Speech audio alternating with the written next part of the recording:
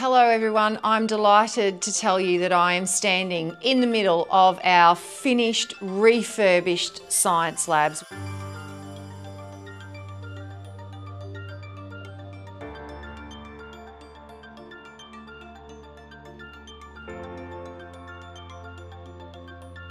We are so delighted to have them completed.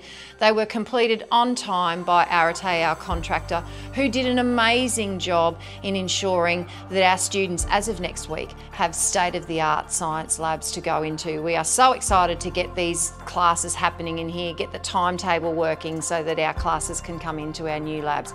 We have 3 new labs and a new scientific prep room, which I know our scientific tech officers are very excited about getting into. They are state-of-the-art technology.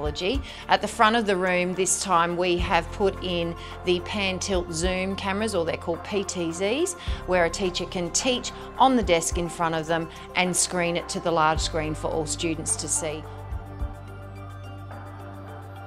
One of our labs is a space where we can have our inclusive students in the lab. So that means that we have adjustable desk heights for students, our students in wheelchairs or our students of mixed ability levels that need to be able to access our science subjects. We're so pleased that we can bring that type of learning environment to life for our inclusive students or for our students with mixed abilities. We are now in a space where we're going to add a bit of colour and add a bit of science world to these labs. At the moment they're a blank canvas, and I know Crystal Coopers, as the head of Department for Science, and her team are itching to get in here and put their stamp on the 3 beautiful rooms.